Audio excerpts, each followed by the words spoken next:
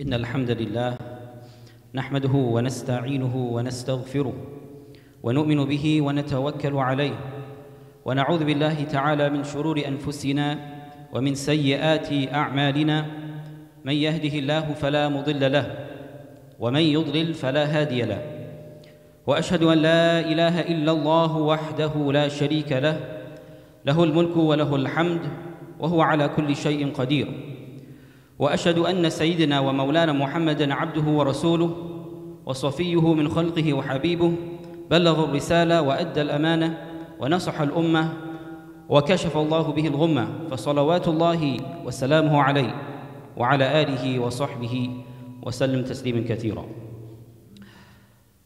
يقول الله تعالى بعد أعوذ بالله من الشيطان الرجيم يا أيها الذين آمنوا اتقوا الله حق تقاته ولا تموتن إلا وأنتم مسلمون. يا أيها الناس اتقوا ربكم الذي خلقكم من نفس واحدة وخلق منها زوجها وبث منهما رجالا كثيرا ونساء واتقوا الله الذي تساءلون به والأرحام إن الله كان عليكم رقيبا. يا أيها الذين آمنوا اتقوا الله وقولوا قولا سديدا يصلح لكم أعمالكم ويغفر لكم ذنوبكم ومن يطع الله ورسوله فقد فاز فوزا عظيما. أما بعد فإن أصدق الحديث كتاب الله وخير الهدي هدي محمد صلى الله عليه وسلم وشر الأمور محدثاتها وكل محدثة بدعة وكل بدعة ضلالة وكل ضلالة في النار. ثم أما بعد. We praise Allah subhanahu wa ta'ala, we glorify Him, we seek His help and His assistance, we seek His forgiveness and His pardon. And we praise Him for allowing us to reach another blessed day of Jumu'ah, as we praise Him as well for allowing us to have completed the blessed month of Ramadan, which was completed a few weeks ago. Alhamdulillah. And we send our peace and blessings on the final messenger, Muhammad sallallahu alaihi wasallam, and his companions and his family and all those who follow them until the last day.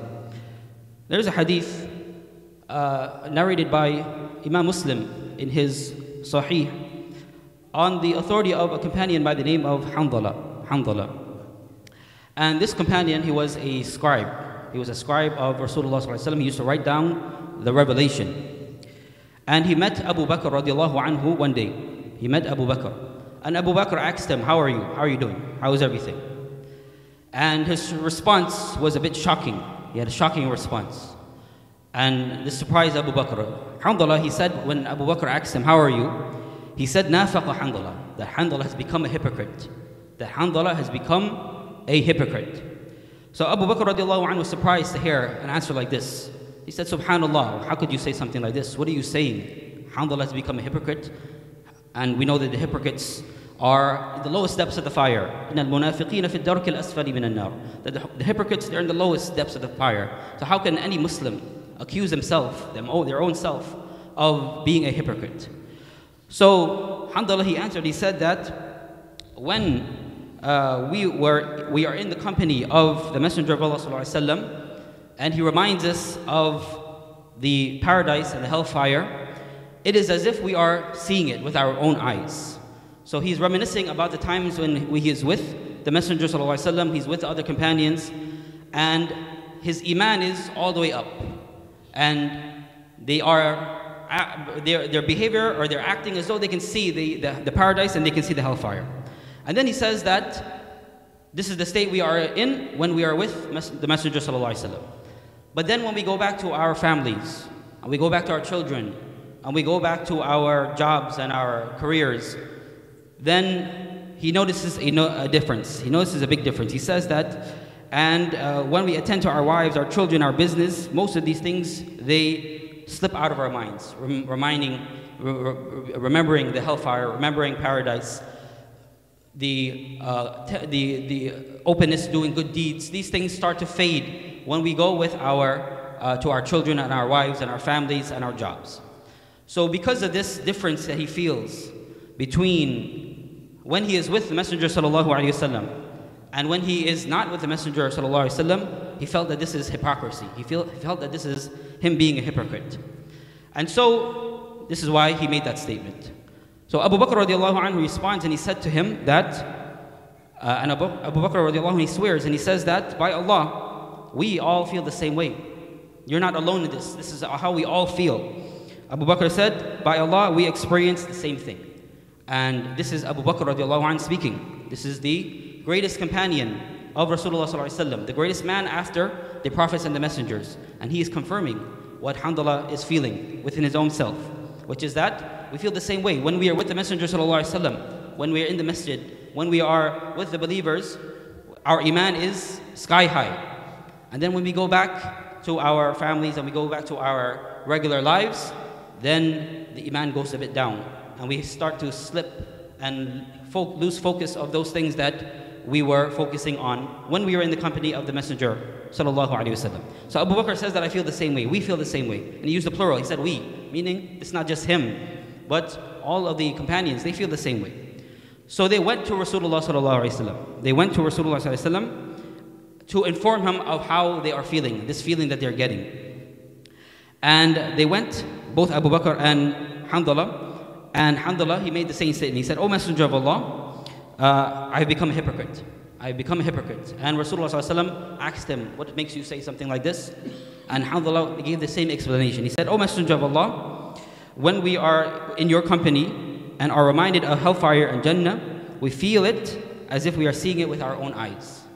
But then when we go and we leave your company, we leave your presence, and we attend to our wives and our children and our jobs, then these things go out of our mind. And so this is why he is feeling a type of hypocrisy. So Rasulullah ﷺ, how did he answer him? Rasulullah ﷺ said to him that by him in whose hand is my life.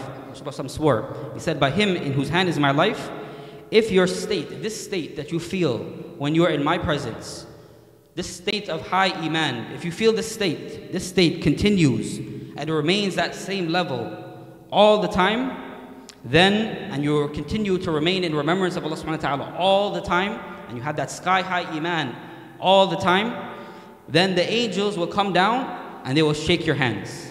The angels, they will come down and they will shake your hands in your beds and on the roads. In other words, you will become like an angel, because this is actually the state of the angels. That the angels, they remain in that high state all the time. They're always remembering Allah subhanahu wa ta'ala. يُسَبِّحُونَ اللَّيْلَ وَالنَّهَارَ لَا يَفْتُرُونَ. They are constantly making tasbih of Allah, remembrance of Allah all the time. They don't get tired. This is the angels. But the human beings are different.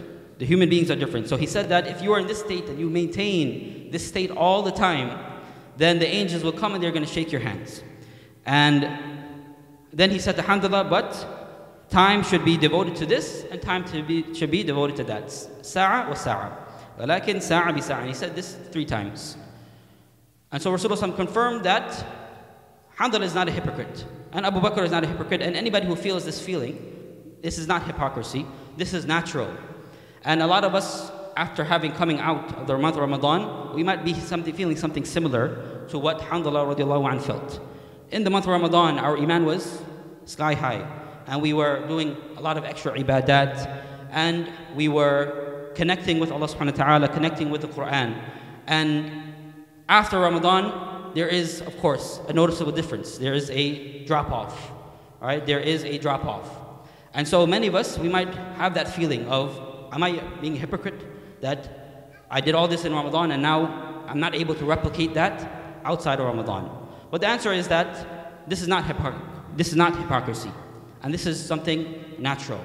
And we are not expected to maintain the level that we had in Ramadan outside of Ramadan. This is not something that we're expected to do. And even Rasulullah sallallahu alaihi wasallam, he would strive in Ramadan more than he would strive in the other months. And in particular, in the last 10 nights, كان يجتهد في العشر الأواخر ما لا يجتهد في غيره. He would strive in the last 10 nights like he would not strive in any other nights. So even Rasulullah sallallahu alaihi wasallam, he took it up a notch in Ramadan. He took it up even a higher notch in the last part of Ramadan. And of course, when outside of Ramadan, it's not that he dropped off completely, but he was at a higher level in Ramadan. So even Rasulullah ﷺ took it up a higher level. So we are not expected to maintain the same level in Ramadan outside of Ramadan. And if you have this expectation, then this is what makes a person feel that they have completely failed. But this is not the case. It's not even recommended to fast every single day. This is something not even allowed. This is called, or it's something not recommended to fast every single day. It's not recommended. Rasulullah says in the hadith that the best fast, the best thing you can do, the best fasting you can do is the fast of Dawood alayhi salam every other day. That's the best you can do. So anything more than that, then this is not recommended. So fasting every day is not something we even should do outside of Ramadan. We're not expected to make qiyam every single night outside of Ramadan. We're not expected to recite the same amount of Quran that we recited. So we're not expected to maintain those levels that we had in the month of Ramadan. At the same time, if you have a complete free fall, then this is a problem as well. All right, so we have to have a balance. We're not expected to maintain that same level outside of Ramadan that we had inside Ramadan, but we cannot have a free fall where we go from 100 all the way down to 0. This is also a big problem. So we have to maintain that balance. And there's a minimum that every Muslim should have, which is maintaining the obligations. Every Muslim should have that minimum baseline that you maintain the obligations, the salah, praying the 5 salah, the zakah, any other obligations that come, or prohibitions, staying away from prohibitions. This is the minimum. And then after that, every person has their own minimum, which they should look at. And this will be in comparison to how you were before Ramadan. So if before Ramadan, you compare yourself before Ramadan and after Ramadan, if you have done better, you are a higher level, you have improved from before Ramadan to after Ramadan, then your Ramadan was successful. Even if you don't maintain what you did in Ramadan, as we said, this is not something expected and not something even possible to maintain the level we had in Ramadan. But the least you should do is that you should have your situation better after Ramadan than it was before. And if you do that, then your Ramadan has been successful. If your situation is worse, you're worse after Ramadan than it was before Ramadan, then this is a sign that your Ramadan was not successful. This is a sign that maybe your Ramadan was not accepted. And this is a cause for concern. So we should evaluate ourselves and see, is my situation after Ramadan better than it was before Ramadan? If that's the case, then alhamdulillah, your Ramadan was successful. But if it's the same, or you had a drop off and you end up worse after Ramadan, then this is a sign that Ramadan was not successful, and this is a cause for concern. So everybody should do some type of evaluation of themselves because of that.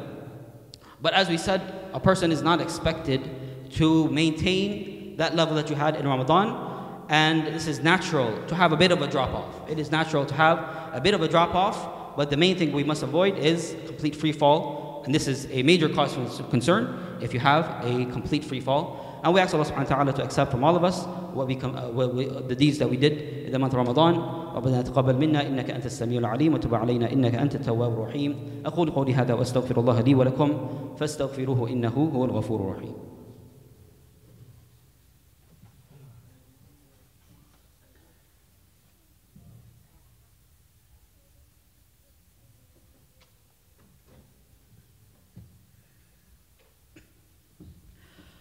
بسم الله الرحمن الرحيم الحمد لله رب العالمين حمدا كثيرا طيبا مباركا فيه والصلاة والسلام على رسول الله وعلى آله وصحبه أجمعين. So we mentioned the hadith of Handalah, in which he complained to Abu Bakr, and then he complained to Rasulullah ﷺ that he doesn't feel the same way when he's with his family, when he's at his job, as he feels when he's in the company of Rasulullah ﷺ. And we said that a person after Ramadan might have that same feeling. And this is not hypocrisy, but this is something completely natural. And we are not expected to maintain one state of Iman all the time.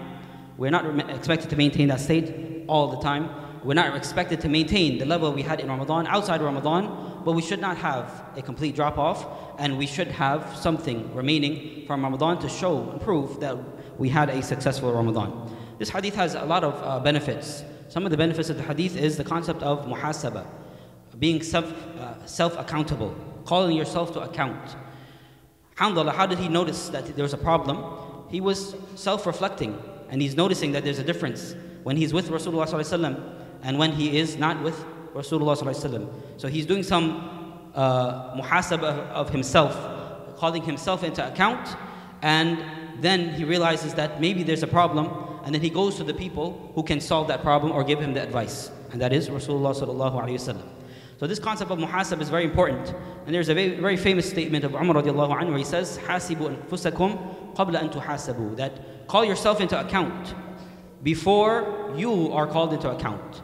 And that's referring to the day of judgment, Yawm al-Hisab, the day when you will be called into account. On that day, even if you wanted to fix any issues you had, you can't fix it then. If you call yourself into account now, you can fix any mistakes, any shortcomings, you can adjust, and you can fix it now. If you do muhasabah now. But if you wait until Yawm al-Hisab, then there's no more fixing, there's no more mending. Everything is set and fixed and nothing is going to change. So this concept of muhasab is very important, and we see this from the hadith of Hanzala. Also the fear of nifaq, this is something that the Sahaba radiallahu anhum would feel. And these are the best of people, the best of generations, the generation of the Sahaba radiallahu anhum. But they are feeling that a feeling of hypocrisy sometimes. Hanzala felt it, and Abu Bakr radiallahu anhu, he said he also felt that same thing. Umar radiallahu anhu he also used to feel that feeling of hypocrisy. There was a companion by the name of Hudayfa ibn al-Yaman, and he was a companion who was given a secret from the secrets of Rasulullah ﷺ. That was that Rasulullah ﷺ informed him of the names of the actual hypocrites. So there were actual real hypocrites. And Rasulullah ﷺ was given that knowledge, this knowledge of the unseen, by Allah subhanahu wa ta'ala. And then he told Hudayfa radiallahu anhu the names of these actual hypocrites. And this was a secret between Rasulullah ﷺ and Hudayfa. And he did not reveal the secret to anybody. And Umar radiallahu anhu would ask Hudayfa, am I a hypocrite? And he would want to know from Hudayfa, is he a hypocrite? He would ask this question. And Umar says that we would look at, when a person would die, we would look at a person, we would look at Hudayfa, and we would see, did Hudayfa pray over him? And if he prayed over him, then we would pray over him. But if Hudayfa did not pray over him, then we would avoid praying over him, because Hudayfa knows the names of all the hypocrites. So Umar asked him, am I a hypocrite? Am I on that list?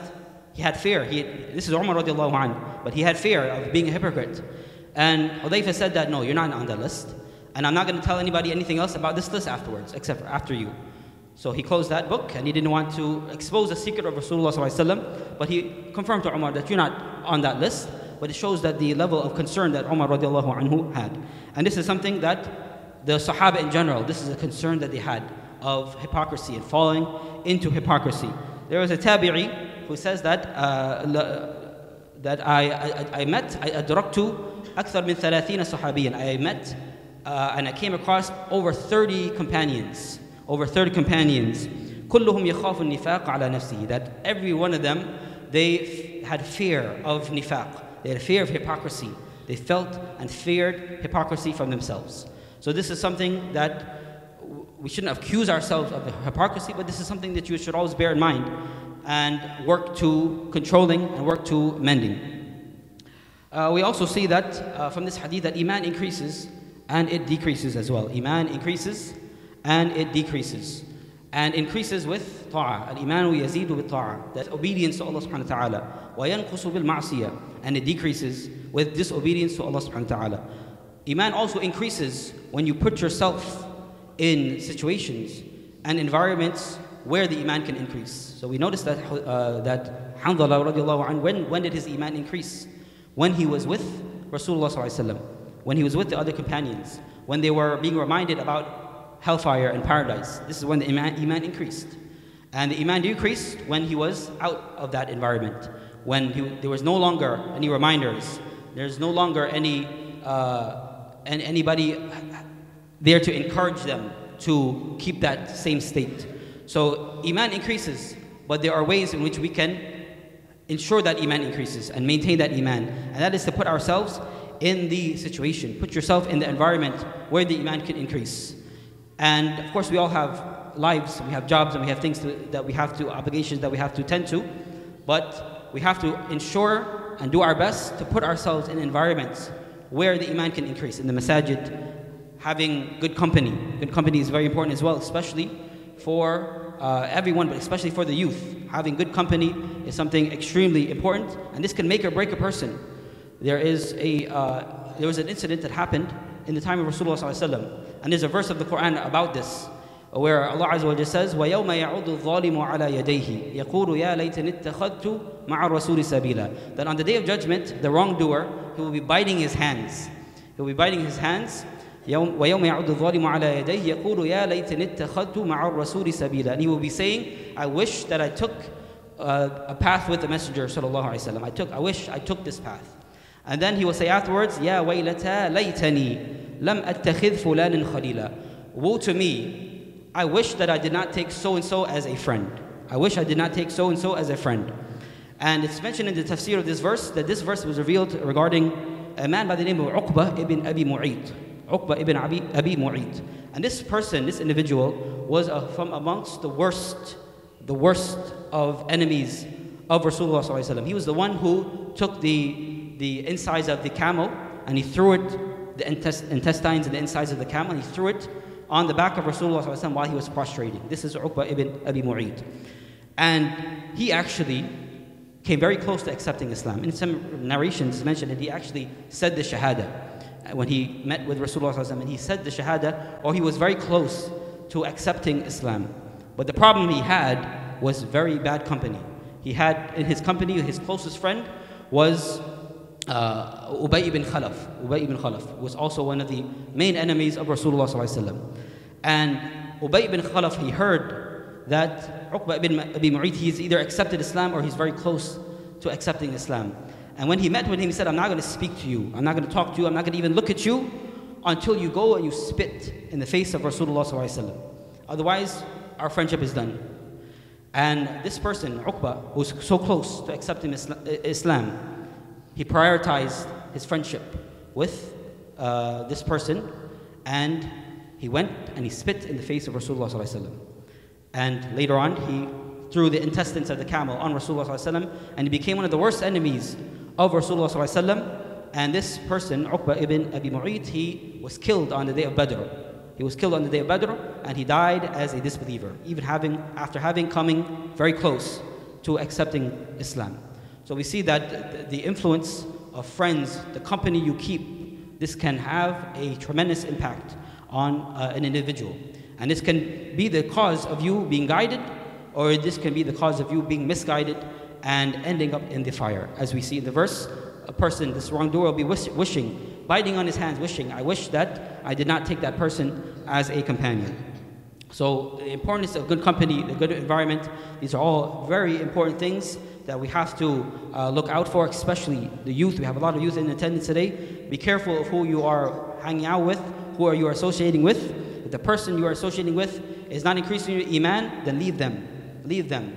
And this will be better for you in this life and in the next life. We ask Allah subhanahu wa ta'ala to accept from all of us. We ask Allah subhanahu wa ta'ala to accept whatever good deeds that we contributed in the month of Ramadan. ربنا تقبل منا إنك أنت السميع العليم وتب علينا إنك أنت التواب الرحيم. ربنا ظلمنا أنفسنا وإن لم تغفر لنا وترحمنا لنكونن من الخاسرين. لا إله إلا أنت سبحانك إنا كنا من الظالمين. ربنا آتنا في الدنيا حسنة وفي الآخرة حسنة وقنا عذاب النار. اللهم أعز الإسلام والمسلمين. اللهم انصر الإسلام والمسلمين. اللهم انصر إخواننا المستضعفين في فلسطين. اللهم انصر إخواننا المستضعفين في كل مكان. Oh Allah, we ask Allah subhanahu wa ta'ala to grant relief and ease for our brothers and sisters who are continuing to face oppression, continuing to face the bombs and the killing and the torture and whatever else is going on in Palestine and all parts of the world. We ask Allah subhanahu wa ta'ala to grant them relief and to compensate them for what they have to go through in this life with what is better in the next life. Allahumma ameen. إن الله وملائكته يصلون على النبي يا أيها الذين آمنوا صلوا عليه وسلموا تسليما اللهم صل على محمد وعلى آل محمد كما صليت على إبراهيم وعلى آل إبراهيم إنك حميد مجيد اللهم بارك على محمد وعلى آل محمد كما باركت على إبراهيم وعلى آل إبراهيم إنك حميد مجيد عباد الله رحمكم الله إن الله يأمركم بالعدل والإحسان وإيتاء ذي القربى وينهى عن الفحشاء والمنكر والبغي يعظكم لعلكم تذكرون فاذكروا الله يذكركم وادعوه يستجب لكم ولذكر الله أكبر والله يعلم ما تصنعون أقيموا الصلاة